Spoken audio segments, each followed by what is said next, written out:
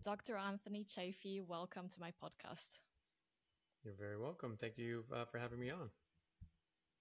Yeah, it's very exciting for me that you're here. As I said before, I have followed you for a number of years because you are a neurosurgeon, and I did initially have some neurological issues, so it was really interesting for me to follow your profile. In terms of the interview, I would first like to focus on your background. So who is Dr. Anthony Chaffee, and where does your story begin? Oh, well, so I'm an American medical doctor, physician. I work currently down in Australia. I'm a neurosurgical resident down here. And I also have a private practice in functional medicine and metabolic health. So focusing on preventative medicine, metabolic medicine, addressing root cause issues as opposed to just papering over symptoms with drugs and things like that. Actually trying to get people better, which is, I think, what most people want to do when they get into medicine. I have a particular interest in nutrition, how that affects health and chronic disease, because I think that's one of the most important tools that we have as physicians to heal our patients and get them better from a root cause point of view. We're the only animal that is as sick as we are. All life on Earth is extremely healthy. And for some reason, we're just getting sicker and sicker and sicker as we go. And we don't seem to know why that is. Well, I think that's entirely to do with eating the wrong thing and living outside of our biological design. And so I've studied diet and nutrition, how that affects health and chronic disease for nearly 25 years now. And I think that that is a major, major culprit. And when I apply these principles and start having people in my patient population eat a more species-specific diet, a biologically appropriate diet, the diet that humans have been eating since we've been humans and before, that people get better. And a lot of their underlying health issues resolve all on their own. And all these idiopathic diseases that we learn about and have complicated names and acronyms for so that we can remember them and regurgitate them on board exams as aspiring doctors. A lot of these things, we have no idea what they're caused by. We have no idea where they come from. We just sort of see them sometimes. We don't know why, and we don't know how to treat them. You just give them steroids or give them some sort of biological agent or do something to try to suppress the symptoms and just hope for the best. And people only get worse, and they always get worse from a combination of the disease as well as the medications that are treating the symptoms of the disease. And I think the large majority of these come from just eating an inappropriate diet. And you put people on an appropriate diet, they just go away. All these little sort of things that you would have no idea would be from eating the wrong thing. All of a sudden they clear up and people start having their vision improve. They're like, yeah, my prescription started to lessen. I don't need glasses anymore. Their diabetes goes away. Their autoimmunity goes away. Their other sorts of issues, people's Alzheimer's start improving. Their mental health starts improving. All these different things that we just took for granted as part of life. And sometimes you get these things and it sucks. And here's some medicine for it, but it's never going to go away. They go away. And so this is a drum I've been banging for a number of years now because it is such a massive tool in the doctor's arsenal and something that people don't need doctors for. If we just educate people and sort of see what we can eat biologically, these problems largely go away. And then we only need doctors to do what only doctors can do, which are the traumas and surgeries and these sorts of acute emergencies that the medical establishment was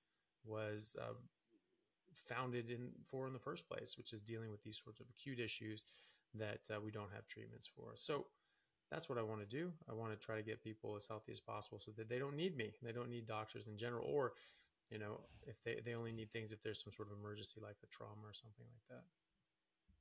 Mm-hmm. So you mentioned things that the doctors have nothing to do with. I think those are very uncommon words for a doctor. Mm. And I'm also wondering, where did the interest in diet come from for you? So I was interested in diet and nutrition just for myself. I wanted to be healthy, and I understood that nutrition was a big part of that. That's something that we've all grown up understanding, but we've just been told it was the wrong thing. We were told that it was a very different, there was a different way of getting optimal health. I also was an athlete. I played rugby. I did MMA since I was 14 years old, and I wanted to be as healthy as I possibly could. I was an All-American rugby player. I played at all the highest levels in U.S. and North America, Canada, and Europe, and internationally for the U19 USA national team. And so that was something that was very important to me, was trying to give my body the right nutrition and understand what that was, but also because of medicine. I was just interested in that. And I just sort of thought like, okay, this is part of that.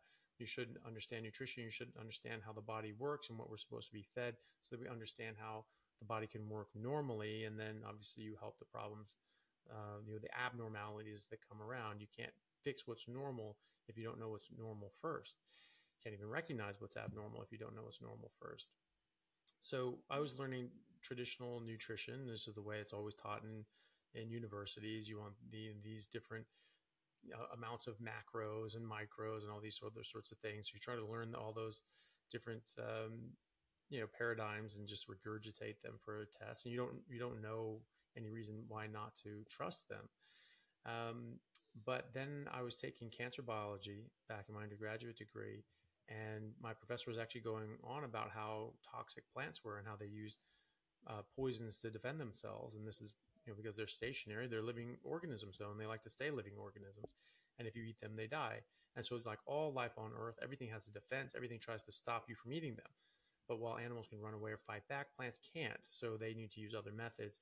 And they have about 1 million different chemicals that they make that are there to poison, kill, or derange somebody's health, or even just like latex, where they secrete this very sticky, tacky sap called latex, and it actually glues the mouth shut of animals trying to eat it.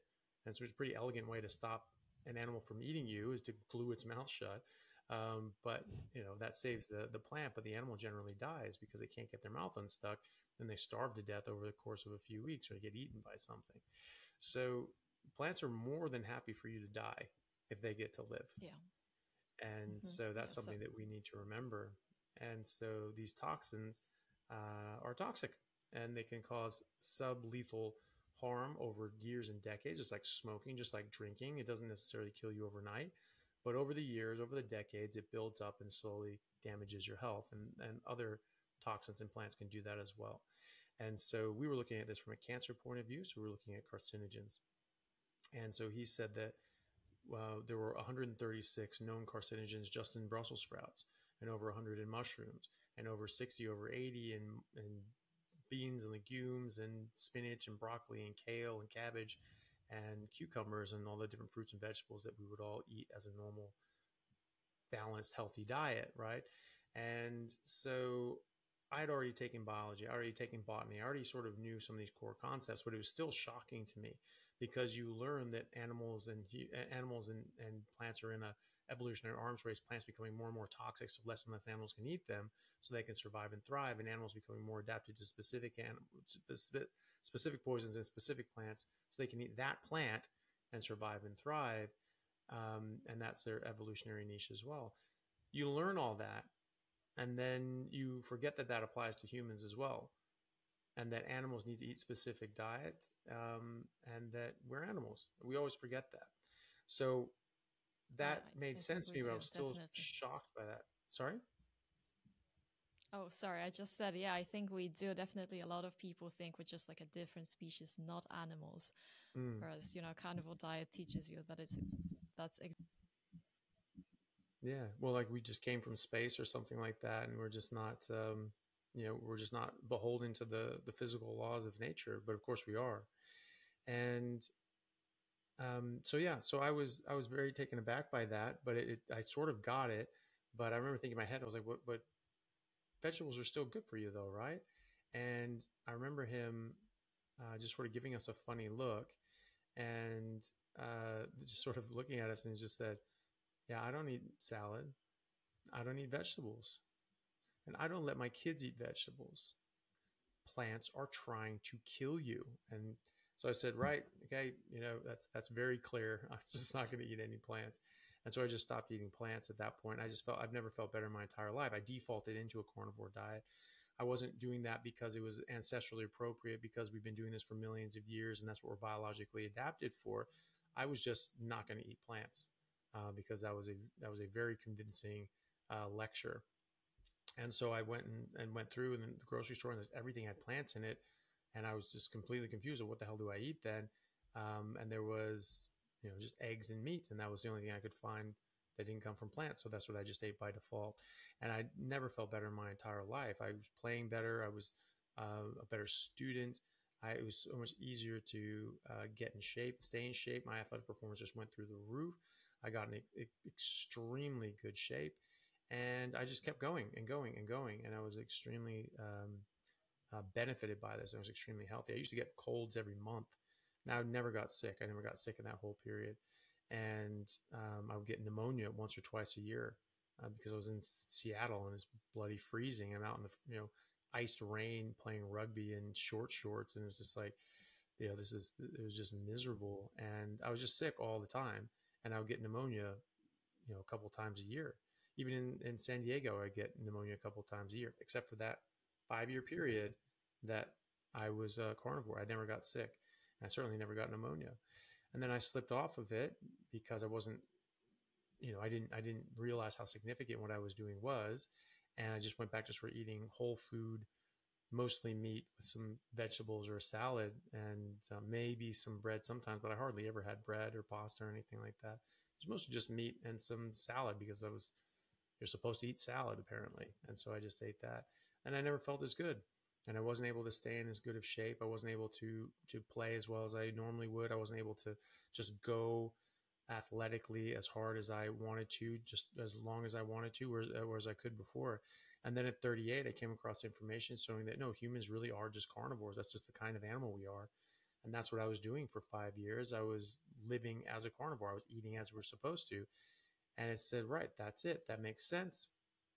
And it said, right, I knew it. I knew plants were trying to kill me, get rid of these stupid things.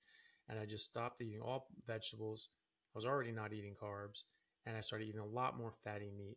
And by increasing the amount of fatty meat I ate and getting rid of the plants, I lost 23 pounds in 10 days. That's 10 kilos in 10 days.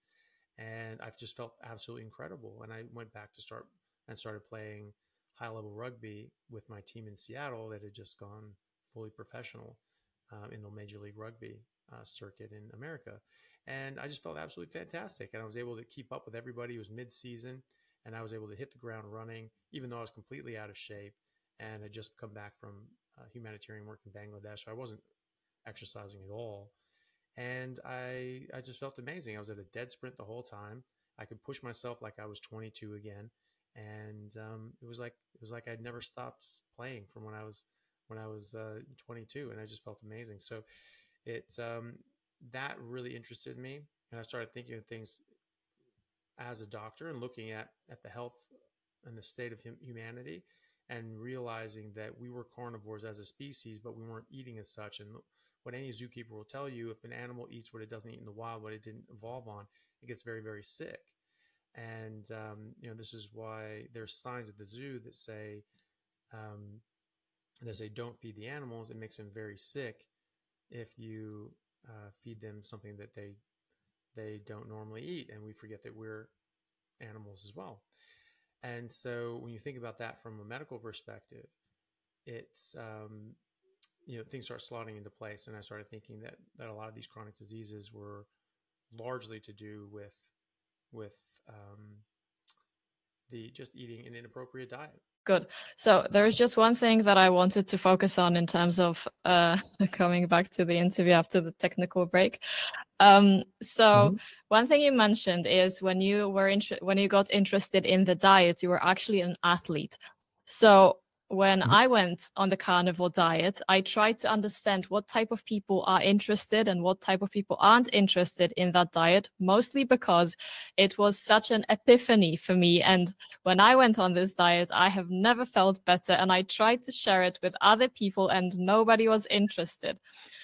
So right now I can just see that it's either people who had some health problems and wanted to improve, or people who already had good health, like athletes, but just wanted to optimize their performance? Yeah, I think that's a good breakdown. Most people, I mean, that's their motivation, right? You know, some people just aren't motivated because they feel like, yeah, I feel fine. I don't think I have an issue. I enjoy my life. I enjoy having some drinks every now and then, and eating the way I eat. And I don't feel like I have any problems, so I don't need to change anything. What I usually point out to people in that circumstance is that you don't even realize how bad you feel because you've never seen the contrast. You've never gotten rid of these things to realize just how much better you would feel when you get rid of them. And some people, that can intrigue people sometimes, and they think like, oh, okay, that's interesting. And then they give it a try, and they're like, yeah, I had no idea that you could actually feel like that. And then the other ones too is just, athletes or just other people trying to optimize their health. So actually, a lot of my followers and people that subscribe to me on YouTube were former vegans and vegetarians who had that same mindset. They say, hey, I just want to be as healthy as I can be. And they got sucked into the whole plant-based ideology that this is the best way to eat and that this is the healthiest way to eat. And so they believed that for a long time, and they started eating that way. And of course, at first, there's a honeymoon period of where they felt better than they did before because they cut out all the junk food and the garbage, and they're eating more whole foods. And then, maybe they didn't actually think like, oh, okay, well, maybe I don't feel as well as I could. Like, okay, well, might as well try it. And as soon as they start eating meat and they cut out plants, they feel remarkably better. And so that's the sort of thing. Yeah, people that are consciously interested in their health and improving their health, they might get interested in saying, okay, well, that makes sense. Certainly athletes that are trying to get an edge, some athletes are very scared of it. They say like, oh, don't I need carbs? Don't I need this? Don't I need that? And they can get very worried about that because they don't want to rock the boat. Because right now, what they're doing is working for them, and they don't want to mess with that, and that's understandable. But when you're brave enough to take that jump, no risk, no reward. And so some of these people are going and trying it. They're top athletes already, and then they become elite world-class athletes. And that's like a friend of mine, Ryan Talbot, did that. He was already a scholarship track athlete at Michigan State. It's a Division I university in America. And he switched to Carnivore, and he instantly slammed up his performance and started just absolutely killing it. And his testosterone jumped from like 760 to 1150 in a year. I mean, imagine that, about what that's going to do. I mean, a lot of people cheat and try to take performance enhancing drugs to get that sort of a benefit, or even not even that much of a benefit, to try to increase their athletic performance. And he just got it naturally from changing his food. So that's a huge, huge, huge benefit. And of course, all the other hormones, all these other sorts of energy dynamics improved as well as a result of that. So he went from being, a great athlete to then winning the Big 12 decathlon, setting a school record in his second ever decathlon, and becoming an All-American. Now he's a two-time All-American. He got bronze medal in the Pan Am Games representing America in the decathlon. And now he's been invited to try out for the Olympics for the USA team. So, it just absolutely catapulted his performance. And he's already a fantastic athlete, and his work ethic was all there. So mentally, he was just in a very prime position to really get the most out of this. But as he said, the diet is what turned him into the athlete he's always wanted to become. And now he's reaping the benefits of that. And hopefully we'll see him in the next Olympics, if not this next one, then the one after. Mm-hmm. So I will be playing the devil's advocate here a little bit, even though obviously I'm carnivore myself. You speak a lot about plants being bad for humans, but are plants like the worst thing out of everything that exists that a person could be eating? Well, I mean, it depends on the plant, I guess. I mean, half a leaf of hemlock will kill you. So that's a pretty bad plant. So plants in general are extremely toxic. Plants make a million different defense chemicals that are designed to harm you and designed to stop you from eating them. So most plants will actually kill you. If you get lost in the woods and you run out of food, you can't eat any random plant, right? Because most of them make you very sick or even kill you. So those plants certainly are, yes, like some of the worst things that you can eat. the so-called edible plants that we eat, are they the worst things ever?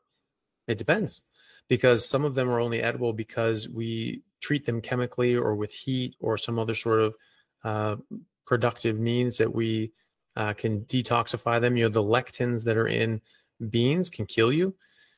Just 5 kidney beans, red kidney beans, uncooked or undercooked, have put people in the hospital, and that's according to the WHO and the CDC. There was a rash, an outbreak of illness because in Japan there was a cooking show where they were telling people how to cook these whatever beans, I forget which kind, and so many people did the recipe wrong that over 1,000 people got very sick, and hundreds of people had to go to the hospital with lectin poisoning. So you know, it's actually quite harmful. So it's not that you know, you're going to eat a piece of asparagus and you're going to die. The problem is that they have these toxins. Some of them can be very low grade, some of them high grade. And if you don't prepare them properly, you can be in trouble. Cassava, which is the #1 calorie source for 750 million people in the tropics, that can kill you if it's not treated properly. That has so much cyanide in it, it will kill you. But low grade exposure to cyanide, sublethal exposure to cyanide, long-term can cause multi-organ failure, thyroid damage, neurological dysfunction, and many, many other health issues. And there's so many health issues that are just grumbling around. We just don't feel good. Our thyroids aren't really working well. We're getting weird aches and pains, brain fog, all these sorts of things can absolutely come as a direct result of these sublethal doses of plant toxins that are just building up in our system day after day after year after year after year. And just like smoking or drinking doesn't necessarily kill you overnight, but over the years, over the decades, this builds up and causes harm. So many plants will just kill you. Many plants that we eat right now will kill you if not treated properly. But the other ones are not safe just because they don't kill you. You know, and just because something doesn't give you that acute phase reaction makes you very, very sick or kill you, doesn't mean that that's entirely safe, and doesn't mean that it's okay to eat this long term. Other than that, I mean, you know, mushrooms are really bad. You know, fungus in general is very bad. And you know, I mean, think about it this way. You know, how many mushrooms are there? I mean, there's over 10,000 different varieties of mushroom. How many of those don't kill you on the spot or give you a religious experience? Right? There's not that many. Like, some of them will make you very, very sick, make you hallucinate profusely, or even kill you. And then we think, well, oh, these ones don't give you that acute phase reaction, therefore they're not only safe but good for you, which I think is a very, very dangerous game to play with something like that, especially when things have these toxins that we know of. So of the things that we eat, it's really just animal and vegetable. We're not eating mineral. We're not eating a bunch of rocks, hopefully. Unless you're very iron deficient, then pregnant women sometimes eat dirt to try to get some iron because they're just not eating enough meat. And so, you know, that's really the two options: is meat, plants, fungi. Those are the main options there. And of those three options, the plants and the fungi are extremely toxic. Yes. Some more than others. So you don't get used to poison, basically, because this is what I hear all the time. I am on the lion diet and I cannot tolerate plants even if I wanted to. And people tell me, if you eat a low dose of a plant every single day, you're just going to get used to it.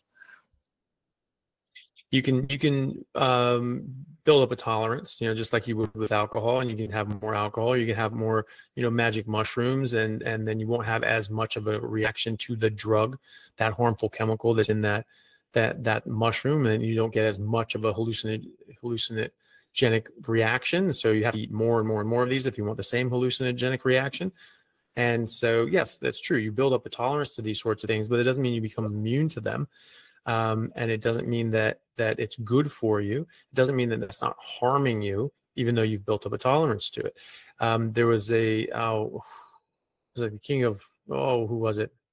Mithridates or something like that. I'm not going to remember that properly. But anyway, he was an ancient Greek king. He pissed off the Romans, and he ended up getting the Romans coming back at him. He had spent his life exposing himself to small amounts of hemlock and other poisons so he could build up a tolerance to this. So if someone poisoned him, put a bunch of poison in his food, it wouldn't kill him. And so he spent a lifetime building up a tolerance to these toxins.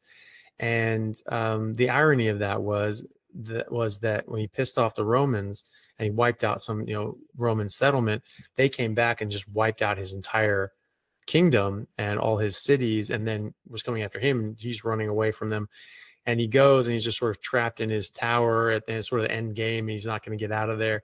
And he's just like, all right, I need to kill myself. So he tried to kill himself with hemlock so he could not be tortured by the Romans for a long time.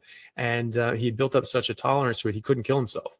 And so he actually is a bit ironic on that. So yeah, of course you can build up a tolerance, and that is what we do. So if you're on a carnivore diet for a period of time, you don't have the need to build up these tolerances, and those tolerances go down. So then you have some of these plants in your system again, and it hits you harder.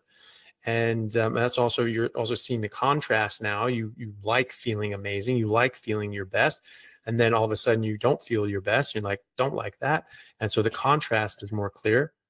But yes, you can have that tolerance can go away as well. So it can actually, hit you a bit harder.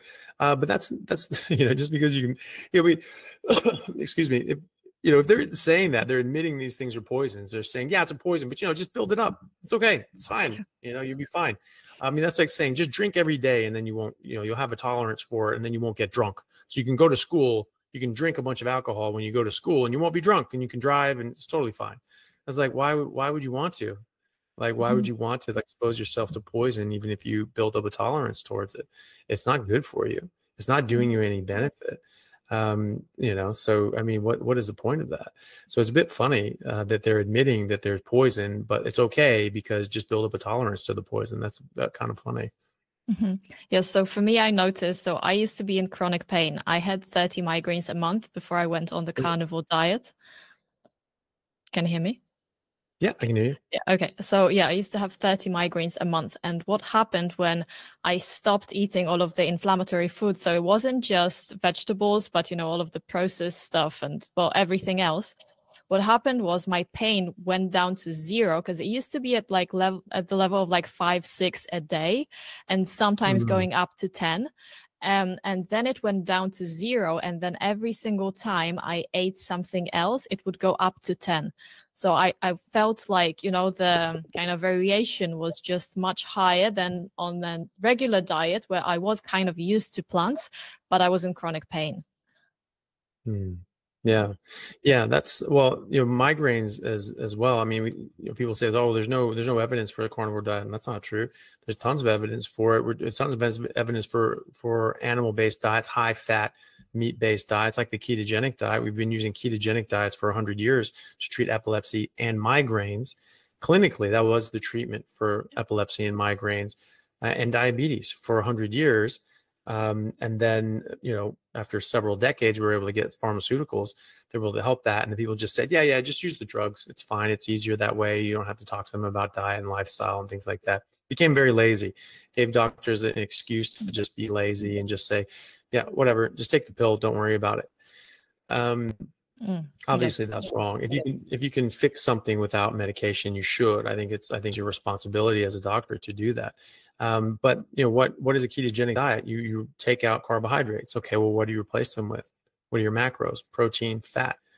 Okay, but which protein and fat? From vegetables? No, not really. All those studies replace it with animal fat, animal protein. They replace it with meat. So instead of eating carbohydrates, you're eating meat, and you're only eating meat, and maybe having a side salad or something like that. So it's a carnivore diet with a side salad, carnivore light, right? Or you could do a carnivore diet. They don't distinguish, right? It's just don't eat carbs. It doesn't say you have to eat salad. It just means you can't eat carbs. And so that actually is the most rigorously studied diet in medicine, having specific, discrete medical outcomes, saying, hey, what works? What is getting a good benefit, a good medical outcome? And the best medical outcomes that we found, the most rigorously studied diet, the most efficacious diet that we've ever studied, has been animal-based diet, a whole food, high-fat, animal-based diet, which is the ketogenic diet, so carnivore light. Yes. So, and you also pay a price if you take medication. So I used to be on anti-epileptic medications, topiramate, if you know. I'm not sure how you pronounce that. Yeah, that one. So I used to be on that one. It didn't actually work for the migraines, and it also gave me severe depression. So I feel like, even if it works, you get depression instead of migraines. It's just, it doesn't really make you that happy, does it? Yeah. Right. Yeah. Definitely have to worry about the side effects. And, as one doctor said, there's no such thing as side effects. There's just effects. These drugs have effects, and some of them you want, some of them you don't want. And so, but they can have very nasty effects. Yes, but in terms of other people, so I was just thinking, because it's so unbelievable for, people who are not on this diet, that something that they don't feel the effect of immediately, such as spinach, could actually have a bad impact on their health. And I was thinking about this, and I actually listened to another podcast that you were on. And on that podcast, you speak about animals and how they have an evolutionary diet. And if there is any deviation from that, they get very, very sick. So I was just wondering if you could elaborate on that. Yeah, so I mean, all animals are of this nature. So all animals have a biologically appropriate species-specific diet. Zookeepers will tell you that if you feed an animal something that it doesn't eat in the wild, something that it's not biologically adapted for, it gets very sick. But what does it get sick with? It gets obesity, heart disease, diabetes, cancer, liver disease, liver failure, autoimmune diseases, arthritis, and all the rest of them. So that's why there's signs that they just say don't feed the animals. It makes them very sick if they don't eat what they're designed to eat. And saying don't feed the animals the thing that you're eating right now. Maybe that should make us think. It says it makes them sick. Well, what is it doing to us? So if animals don't eat what they're designed to eat, they get sick. And people don't realize that we are animals too, and that applies to us. If you want to study nutrition, the last thing you want to do is study nutritional studies, because most of those are put forward by special interests, people with an ideological bent, like a religious bent. There's a massive religious movement in the Seventh-day Adventist Church, which since the 1800s has been pushing a plant-based diet because they felt that it caused lustful feelings, and lust is a sin. So they've been pushing this. Dr. Kellogg's, who founded Kellogg's cereals with his brother, was of this mindset, and he founded Kellogg cereals in order to replace meat with plant-based alternatives to suppress sexual urges, lust, and masturbation. And so then the Seventh-day Adventist Church founded about 20 different cereal companies. Now you have this monster that's grown out. They founded and started the processed food industry, which is now a multi-trillion-dollar industry. And now, they have a ideological bent in the Seventh-day Adventists. They're the ones who put out the Blue Zone studies, which are not studies. They're just propaganda. They've lied about how much plants these people were eating, how much meat they were eating, and even how long they lived, because that was not actually verified. They was all self-reported, and they actually found that none of these people, that a lot of these people were not nearly as old as they said they were. And so, this is just pushing an ideology, but now it's also pushing a profit-driven agenda. The vast majority of nutritional studies are paid for by the food companies. So like Coca-Cola and Pepsi and Nestle and the Seventh-day Adventist Church, these ones that do the most amount of nutritional research, spend the most amount of money. Coca-Cola alone spends 11 times the amount of money on nutritional research than the NIH, the National Institutes of Health, right? So the vast majority of studies out there in nutrition are basically just propaganda pieces. They're part of their marketing budget to try to push their product. So if you want to study nutrition, don't study that, right? What you should study is biology, physiology, and evolutionary biology. What did our species eat? What do our species eat? There aren't any studies. I mean, vets aren't so dumb that they say like, what does a badger eat? Maybe I should do a study and, and do this sort of thing and do a survey and sort of see all this sort of nonsense. No, what they do? They go out in the wild and they see what badgers eat. They study them, they observe them. Well, observation is the lowest form of evidence. You know what? But it's actually describing reality. And so if you actually see what happens in the real world and see what the real world results are, that actually is meaningful. And so if you do that for animals, then you know what animals are supposed to eat. They don't do any other sort of studies because they would be stupid to do. You feed them that in the zoo and they're going to be healthy. You feed them outside of that, they get sick. Very simple. The same thing goes for us. You look at what humans eat in the wild when they're healthy. You look at what they eat when they can't. If they're in the wild, they generally eat meat. Traditionally, we ate meat. The Inuit eat meat. During the Ice Ages, we could only eat meat. There wasn't anything else to eat. And this is something that evolutionary biologists and archaeologists, paleoanthropologists say. The reason that we are human is because our ancestors became carnivores. It's not we didn't turn carnivore. Our ancestors were carnivore millions of years before Homo sapiens even existed. We're Homo sapiens because our ancestors were carnivores, and that drove our evolution until our current iteration. And immediately after agriculture, the height and health of the people declined. Our brain size declined by 11% for men and 17% for women immediately after agriculture. And this happened all over the world at different areas. So it wasn't just like all around the world, our brain sizes went down. No, it was only in those areas that switched to agriculture. And then in the Native Americans, the Native Australians, we saw this happen in real time. About a century and a half ago, they were sort of forcibly switched onto a more Western diet from really just a meat-only diet or meat-predominant diet. And they shrank, they're shorter, they have much more health issues, and they are plagued with these chronic diseases. So that's obviously not what we're designed for. Whatever we're eating now, whatever we're doing now is wrong, because our natural state of humanity is that of health. The natural state of all life on earth is that of health. And yet we're sick as hell. We're the fattest and sickest we've ever been in our existence. So obviously that's not right. And so if you look at what humans have been eating for millions of years, it's meat. And we've been eating plants basically because we've had to, or use them as drugs. And sometimes we get addicted to them as drugs, like carbs and sugar and things like that can potentially be addictive in nature. And so that's what you want to avoid. What you want to do is you want to eat what humans are designed to eat, what we've been eating throughout our entire existence. And that's what's going to be healthiest for us. There's the immutable law of biology is that of adaptation. Life adapts to pressure or it dies. That's all it is to it. All there is to it. So we adapt to that, and our species adapts to that, or our species goes extinct. Well, our species didn't go extinct. The more plant-based early humans, when the Ice Ages came around 2.5 million years ago, they all died out. The only ones that survived were the ones that were pretty much carnivore, and now they'd be able to survive as apex predators and manifest our destiny as apex predators, hunt down mammoths, hunt down these giant megafauna, and go up into the ice. They didn't run away from it. They didn't go towards the equator. They went up into the ice. Homo habilis went up into the ice and went after these big prey animals up in the ice. And that's what turned us into human. Those were the ones that survived. We're descended from the survivors. You can't be descended from the losers. It doesn't work like that. They're dead. So that's what we are. And so we've been adapted to meat for millions and millions and millions of years. We've been apex predators for millions and millions of years. It was only 10,000 years ago that some populations switched over to agriculture, and that dramatically damaged our health.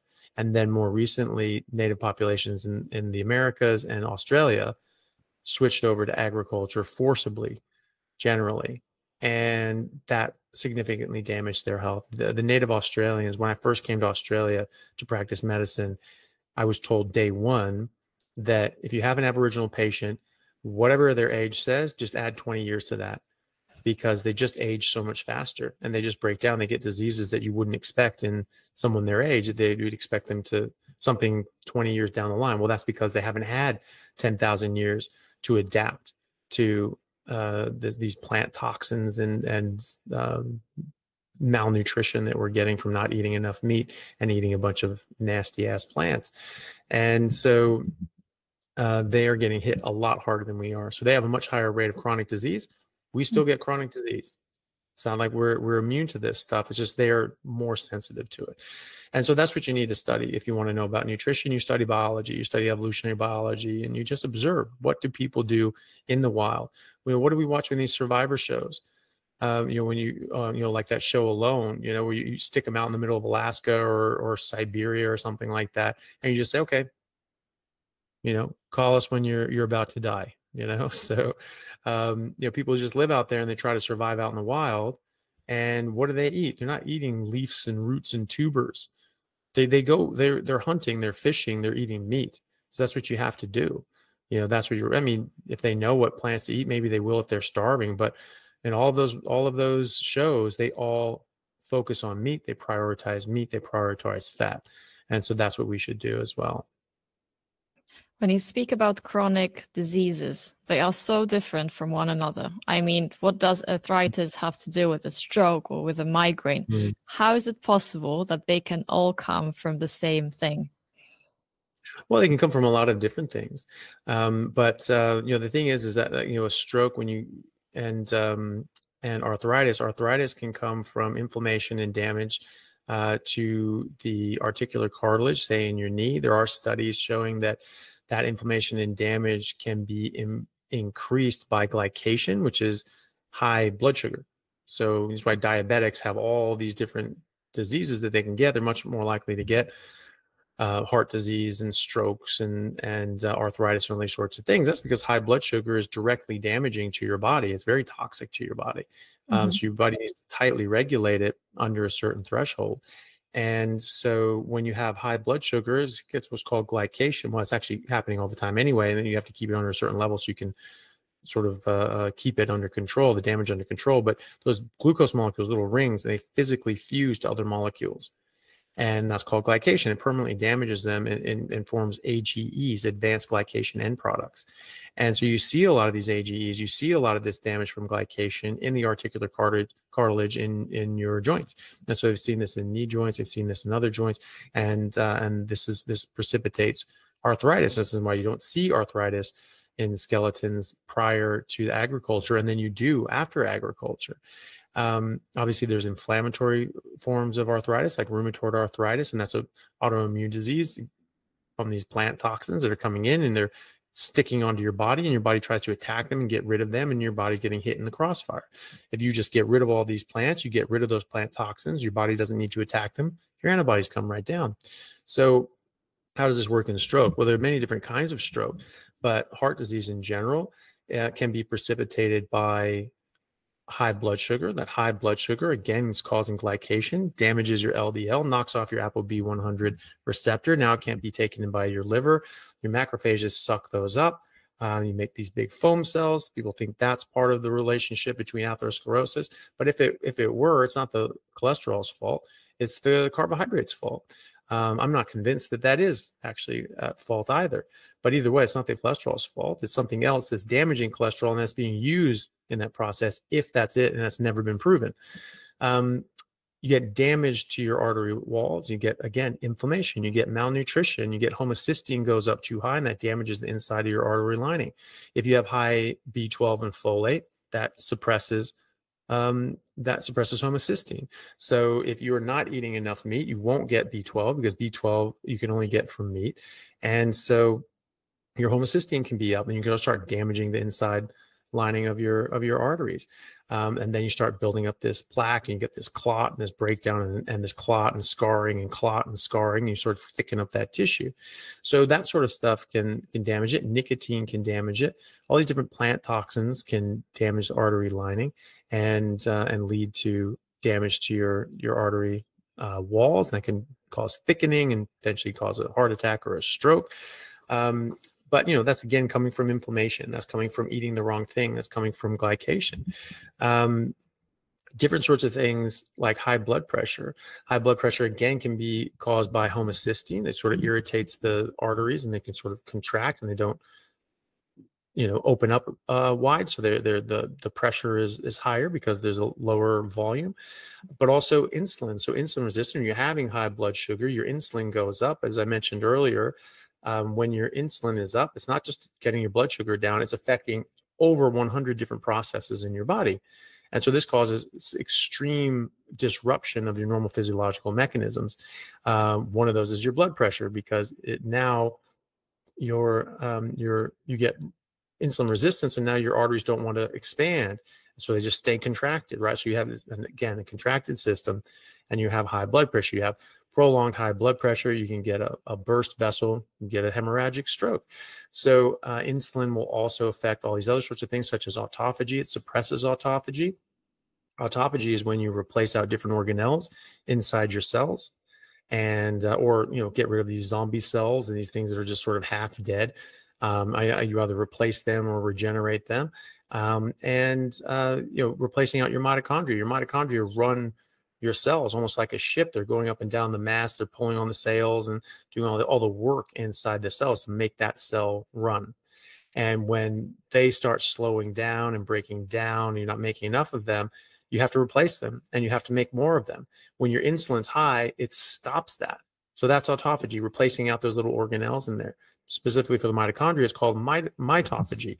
And high insulin suppresses that. So you're eating carbohydrates, you're eating sugar, and you're going to get high insulin. That's going to suppress autophagy. So now you can't replace out your mitochondria and you can't make more of them. So the metabolism of the cell starts to slow down. The functioning of the cell starts to slow down. And that's affecting your tissue. That's affecting your brain. That's affecting your heart, your lungs, your kidneys, your thyroid, your ovaries, your testicles, all these other sorts of organs and tissues are just slowing down and getting worse. You have 3-4 months on a ketogenic carnivore diet, and you'll have 4 times the number of mitochondria, and they're 4 times as effective. You don't need to fast to get autophagy. You just need to fast from carbs. It's not about not eating. It's about not eating carbohydrates so that your insulin comes down. So it's not necessarily one mechanism. However, just raising your blood sugar causes widespread damage in your body. Mm-hmm. And when you raise your blood sugar, because it causes widespread damage to your body needs to try to get rid of that stuff. It raises your insulin, which also causes widespread damage in your body and serious disruption of your physiology. So just that mechanism, high blood sugar, high insulin, causes a lot of chronic disease. And then you add in all the specific plant toxins that can cause specific organ and neurological damage, like cyanide. Cyanide, damages the mitochondria, stops the electron transport chain, damages the thyroid, causes neurological dysfunction. And this is very active in cassava. Like I said, there's so much cyanide in cassava that it can kill you. And it's the staple calorie source for 750 million people in the tropics. And so, these people are relying on this, and they're forced to take in, these clinically significant levels of cyanide. And they're getting thyroid dysfunction, they're getting neurological dysfunction, and all the rest. So the specific toxins can cause specific issues, and they all build up to have all these sorts of problems. But the high blood sugar and the high insulin just on their own can cause a lot of problems. Mm-hmm. So what I'm hearing is basically eating sugar and eating plant toxins will trigger a number of inflammatory responses in your body that is going to lead to a number of diseases, and they can be different from each other in any human that is eating those toxins. Yeah, I mean, they can be, if you're eating sort of similar ones, like if you're eating a lot of, carbs and sugar and seed oils and things like that, you're going to start raising your blood sugar. You're going to start raising your insulin. You're going to start getting insulin resistance, and you're going to start getting all these problems from high insulin, from high blood sugar as well. So, and that'll be quite similar. So, I mean, eventually, everyone has the potential to get diabetes, or you can get insulin resistance and insulin affecting specific organs. So they're calling Alzheimer's type 3 diabetes now. Yeah. And that's from insulin resistance of the brain. You do a PET scan where you give radio-labeled glucose in an injection, and you do a CT to see where that glucose goes. Normally, your cortex is going to light up with that. People with Alzheimer's don't do that. It's just it's a significant decrease in glucose uptake with people with Alzheimer's, because it just can't get into the brain. So if you're not getting enough energy into the brain long term, you're going to damage the brain. It's not going to be able to build and maintain itself. It's not going to be able to run sufficiently. Mm-hmm. And then you look at PCOS, polycystic ovarian syndrome. That's now being called type 4 diabetes, insulin resistance of the ovaries, right? And that's the number one cause of female-driven infertility around the world. That comes because insulin blocks the transformation of testosterone into estrogen. So women make testosterone first, and that's converted into estrogen. But insulin blocks that. So you block the testosterone going into estrogen. So you get too much testosterone, not enough estrogen. You don't get pregnant, you get a hairy back and face and put on weight. So probably not what most people want. And so, there's quite a number of these things, and they do affect people in very similar ways. But, if you're eating different plant toxins, you'll get different toxicities, and you get different low grade levels of exposure. You can get a different constellation of symptoms, and you just may not have any idea what's going on with you. But the one thing is, if you go on this pure elimination diet, you just get rid of all these toxins, a lot of things just go away. Then your insulin resistance comes down, your insulin comes down, your blood sugar comes down, all these other hormones get balanced out, and you feel a lot better, and you do a lot better, and objectively you are a lot better as well. And then, some people will respond more specifically with like autoimmune issues. So that seems to be somewhat genetic, where people have a genetic predisposition for these autoimmune, this autoimmune dysregulation. It's not even a dysregulation, it's just this autoimmune function and action. And so they have to be very, very careful. I mean, if I ate some plants, I would feel like garbage, but I wouldn't get Crohn's disease. I wouldn't have bloody diarrhea 30 times a day for 4 days before, it slowed down if I went on steroids or something like that. Like corticosteroids, like hydrocortisone, right? So if you're in that position, yes, you're going to be much more sensitive. So there are genetic predispositions, and then these environmental triggers are much more serious, but some of these things will just physiologically damage you. And, like cyanide will just kill anybody at a certain point. And as little as 50 milligrams of cyanide can kill a 100 kilo adult, right? So it's it's sort of a range of lethal dose, and cyanide is 0.5 milligrams per kilogram to 3.5 milligrams per kilogram. So it's a wide range, but for a 100 kilo man like my size, it could be as little as 50 milligrams, right? Well, one serving of flaxseed has 6 milligrams of cyanide in it, right? So like, and people just yum this stuff up and they give it to kids because it's so good for you. Like a 50 kilo woman, 25 milligrams could kill you, right? What about a 20 kilo youth or a 10 kilo kid, right?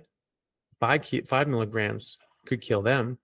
And you give them a green smoothie with 6 milligrams of cyanide in it with flaxseed, or maybe you add some almond milk, because how good is that? There's more cyanide in that. And then a whole apple where the seed has cyanide in it too. Like you could actually kill somebody doing that. And of course, you're trying to do the right thing for your kid. You're trying to make them this green, healthy smoothie. Oh, it's so great for them with flaxseed. Oh, isn't that amazing? I'm such a great parent. And then you cause serious permanent damage to the child and potentially even killed them. So this is something that we have to know. People say, well, yes, there's poisons in plants, but dose makes the poison. It's like, right. So what's the poison and what's the dose? If you don't know that, if someone says dose makes the poison, but they can't tell you the dose and they can't even tell you the poison that's in there, they're talking out of their ass, and they need to, they need to, stop saying that, because that's misinformation. It's and it's very dangerous misinformation, because there are toxins in these plants. They do have a specific dose that is lethal, and at sublethal doses, it can still cause significant harm that over time can build up and manifest into specific serious chronic diseases that are sometimes irreversible. Is meat hard to digest? No, absolutely not. No, we're built for eating meat. So we've been eating meat for exactly as long as humans as we've been breathing air and drinking water. We are perfectly adapted to it. As long as you're not eating all these other stuff, it's the plants that actually slow down your digestion. Fiber can actually block out 30% of absorption of the food that you're eating, and you can't absorb it at all. So you can't break down fiber at all. 95% or so of plants are fiber, so you can't break down and digest and absorb 95% of the plants that we eat. If we're eating whole food plants, right? So, and that fiber can block absorption of actually bioavailable foods in the plant and in animal tissue. And then there are anti-nutrients in plants as well, that tannins, oxalates, phytates, these things that bind and block out certain nutrients, so we can't absorb them and we can't gain nutrition from them, or they can get in our bloodstream and actually strip out nutrients. And so there was a study in humans back in the 1950s where they gave people a bunch of spinach because there's a lot of calcium in spinach. They said, oh, okay, well, maybe this is a good source of spinach. See how it goes. They gave people the spinach, and actually their calcium levels went down. And that's because the calcium was not bioavailable. It was bound up in ways that we couldn't access. That's another way plants defend themselves, is by making their nutrients unavailable to us, like cellulose. No animal has cellulase, which is the enzyme that breaks down cellulose.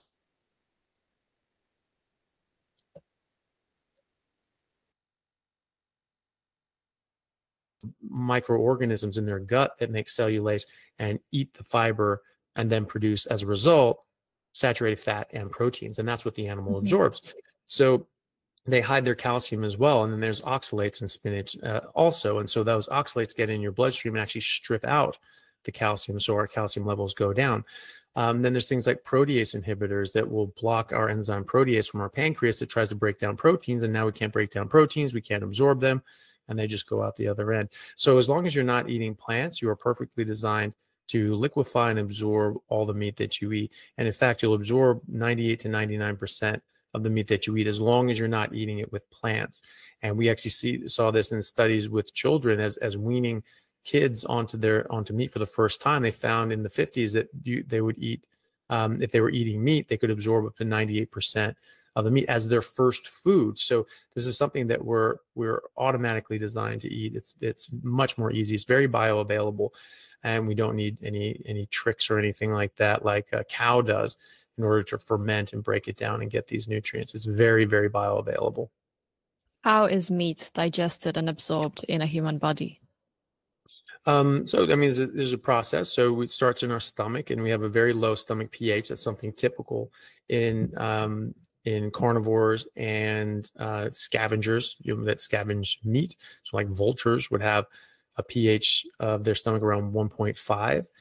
Lions will have a pH of about 2. Ours is in the middle. It's between 1.5 and 2. So we were scavengers for a long time because we weren't apex predators for millions of years of eating meat. And it wasn't until we developed tools in our brains and fire and all these other sorts of things that could sort of gave us mastery over the natural world that we were able to become apex predators. And so we have a very low stomach pH because of that. So our stomach pH starts breaking things down. Our liver makes bile, gallbladder stores it, and that's secreted to then emulsify fat after it's broken down by lipase. So we have different enzymes in our pancreas that are perfectly designed to break down the tissues of meat and sort of break down the fat, break down the protein, and then bile emulsifies that. We absorb that in our small intestine. Our body works really hard. There's 5 organs there all working in concert just to absorb fat. And we're saying, no, fat's really bad. You don't want fat. Well, then why are we working so hard just to absorb fat? That doesn't make any sense. Well, you don't want too much. What is too much? Because your body can only absorb a certain amount. Once you run out of bile, you really can't absorb fat. It's physiologically impossible to eat too much fat because, well, you can eat it, but it's just going to go out the other end because you won't absorb it if you don't have enough bile. It's just gonna go out. You could take some ox bile if you wanted to be silly and force yourself to absorb more than your body wanted, but that's really the only way. You wouldn't do it physiologically. And then the protease breaks this stuff down. You just absorb it. You absorb it very, very easily. It's liquefied and absorbed in our small intestine. It doesn't even make it to our large intestine. Then it goes to our what little left goes out. Usually the gristle and the tough connective tissue gets out into the lower intestine, the colon, and then it's just sort of food for the bacteria down there, and very little comes out. You're absorbing the vast majority of the food that you're eating, which is a good sign that if you're eating a natural food and you're absorbing nearly all of that natural food, that's a safe bet that we're biologically adapted and adept at breaking down and absorbing that food. And it has every nutrient and every macro and micro that we need in the proportion that we need it. And that's also a very good sign that this is what we're supposed to eat. On the topic of fat, what about people who don't have a gallbladder? Can they be carnivore? Yeah. Well, they are carnivore. It's just that, they've had some damage to their body. So if you don't have a gallbladder, you just don't store the bile, but your liver still makes it. So it's your liver that makes the bile. And that just stores in the gallbladder and can actually concentrate up to 20 times more concentrated. And that's because, if you're not if you're not getting enough food or meat, it's very typical for predators to go, many days or longer without getting food.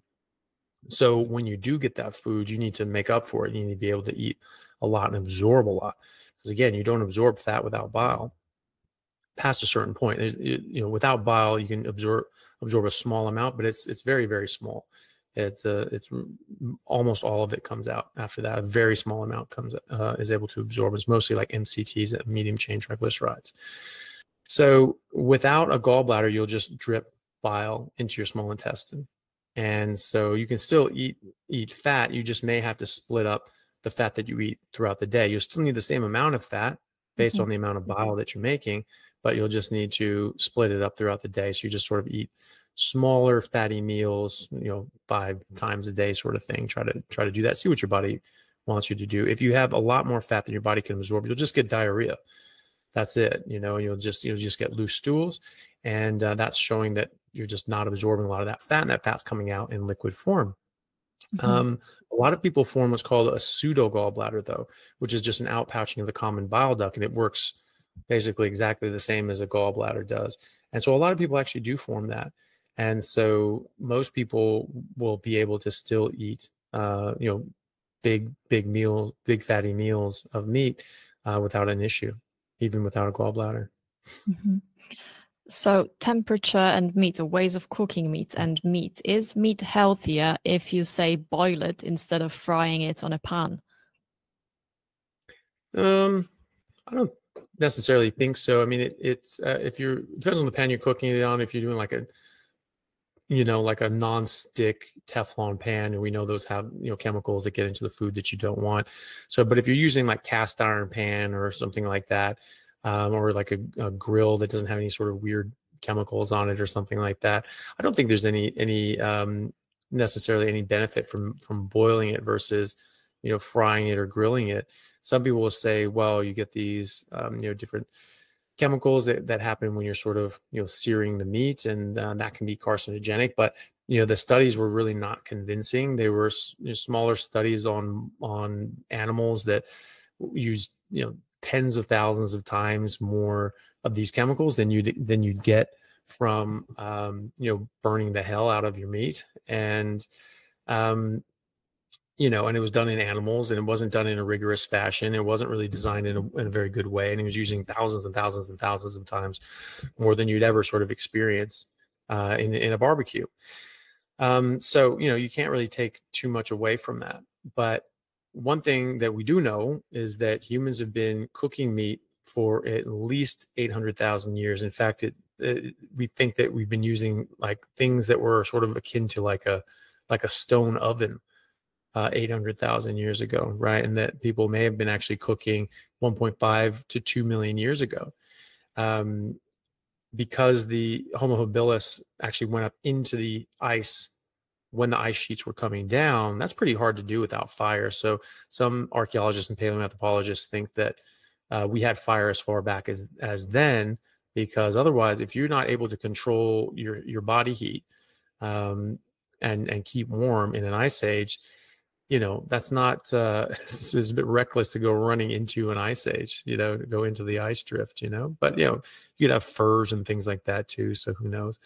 But but at least 800,000 years we've been cooking meat, at least.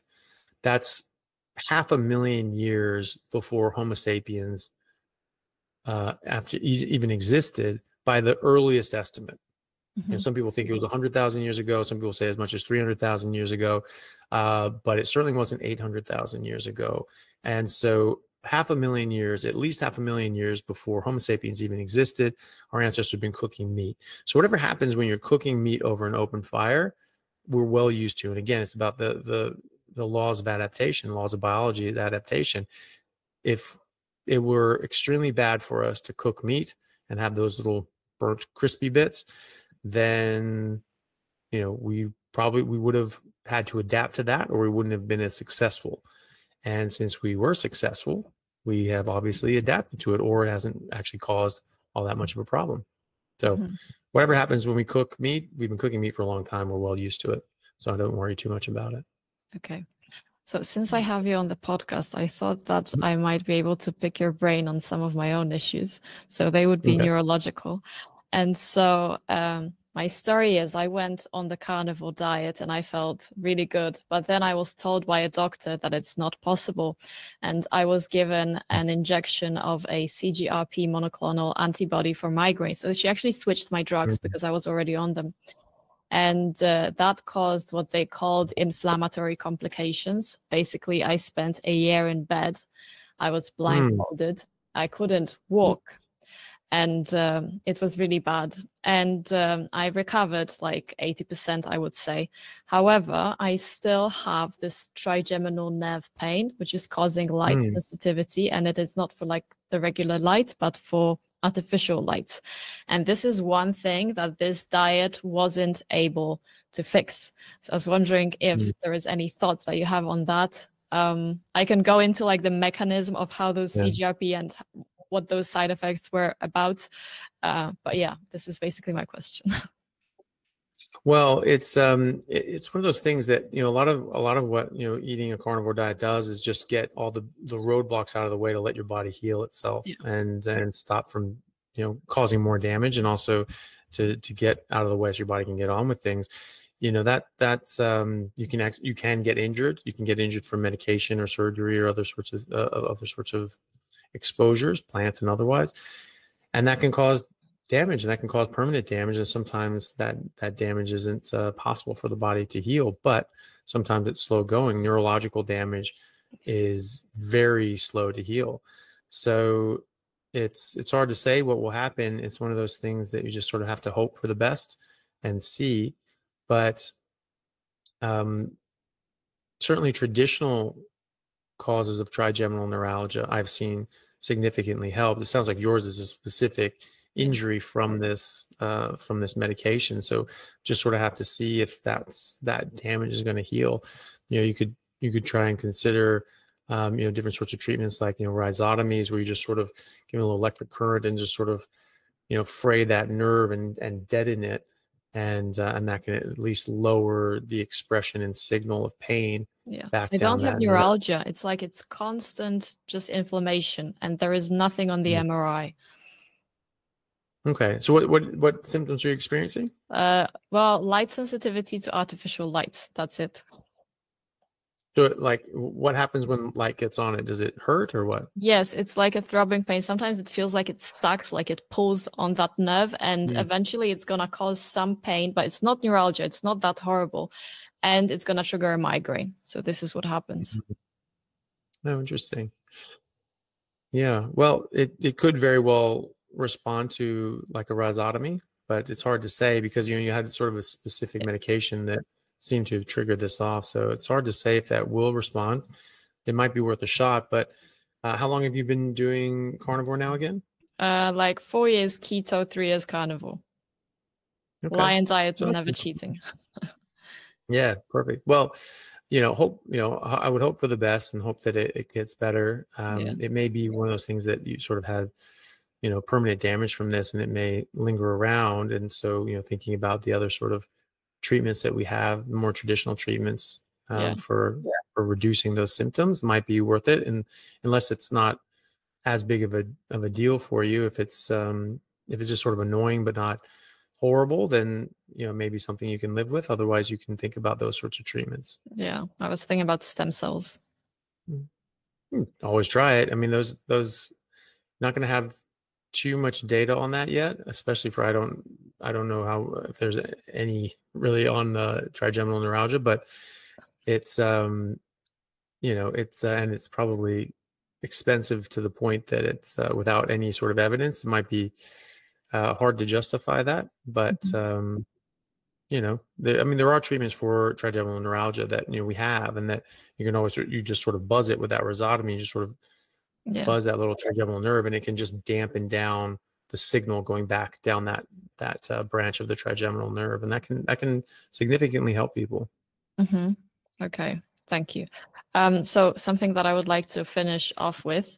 So I heard you make amazing steaks, apparently. So I was wondering how to make a perfect steak. Well, the way to make the best steak is in the the lead up to cooking it. So you want to age it in certain ways. So if you have it like a ribeye loin, or New York strip or whatever you're going to have, you have the whole thing in the cryovac straight from the store. You put that in the refrigerator and you leave it there for a month. That's called wet aging. So some of the nicer steakhouses, they'll say 30-day wet age, 30-day dry age. So that's the wet aging part, is keeping it in that cryovac and putting it in the refrigerator, and you just leave it alone. And it just sort of breaks it down and becomes more tender. And then you open it up, dry it off, and then you cut it up into your own steaks. I do very big steaks, sort of like big 3-inch thick cut steaks. And because I try to have something that's big enough that I can just have one of those things, and that's good for a day, or if I'm working out a lot, I might have 1.5 or 2. And so then what I do, I don't do like the whole traditional dry age where I'll let the whole loin just sort of sit there in the fridge and dry out. I'll cut it up into steaks. And then if you want to salt, you can salt. I don't really use salt anymore, but you put it on wire racks on a baking sheet. And then you set those steaks out. And if you use salt, then you should salt at this point. So then it soaks in, helps dry it out a bit more, and the salt goes all the way through it. So it sort of perfectly salts every bite. And so you do that, and you put it on the drying rack, and you can't have it touching. So all these things have to be separate. You want air to circulate around every surface, and that's to dry it out. And if it dries out, then it'll stay fresh. It won't rot. That's how we disinfect our hands in the hospital with alcohol. Is it's not the alcohol that's killing the bugs, it's that it dries it out and it dehydrates it very quickly, and that kills all the bugs. So you want it dry. If there's a point of moisture, then that's somewhere the bacteria can live. So you leave it there, you let it dry out, and you just put it in the refrigerator, at least overnight, usually at least 3 days. And for those big thick steaks, I usually like doing 5 to 7 days, or maybe even a bit longer. Either way, when you're ready, every couple of days you can sort of flip them over as well to get a more even dryness. But this takes out a lot of the excess water. This concentrates the flavor. It browns a lot better. And so you take a cast iron pan. You can do this on the grill too, but a cast iron pan is really nice. And you put a decent amount of tallow, like a 1/2 inch or a centimeter of tallow or duck fat or lard or some sort of animal fat, grass-fed ghee, that sort of thing. I wouldn't use butter because it has too low of a smoke point. It'll smoke up really easily. So use one of those fats and get the pan, fairly hot. And then you want to sear all the edges, because again, if it's 3 inches thick, you want to sort of, cook on all the outside bits, get all those crispy and brown. And then you cook it on each side. If you've let it come up to room temperature, which can take all bloody day, then it has a different cooking time if you pull it straight out of the refrigerator. So depending on your stove, depending on how hot you're cooking it, you may cook it for different times. I know the different timings of things on how I like it to get it. I usually get it pretty rare to medium rare at most, but I like it more on the rare side. So I like it seared on the outside and more rare on the inside. And it gets this nice brown, beautiful, crackly crust, and it's perfectly salted all the way through, however you want to salt it. And then you let it sit out and you let it rest, and for at least 10 minutes, and then you cut it up and you have it. And it's absolutely amazing how you have these sorts of things. They're absolutely fantastic.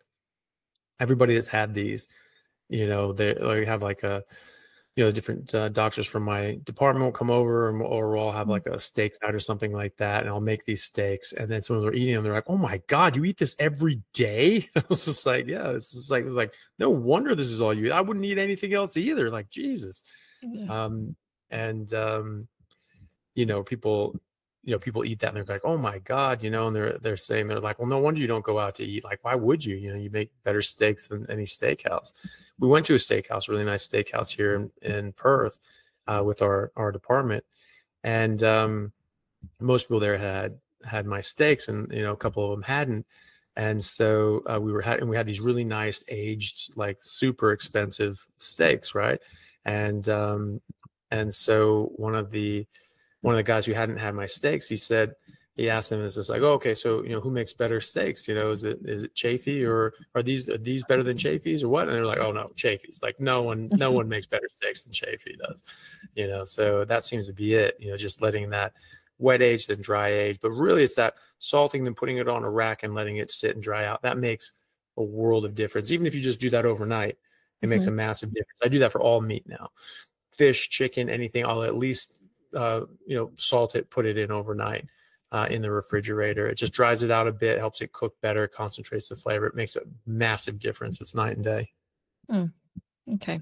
So Dr. Chaffee, where can people find you?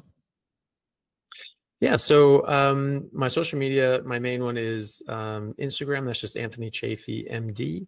And so it's ACHAFFEE.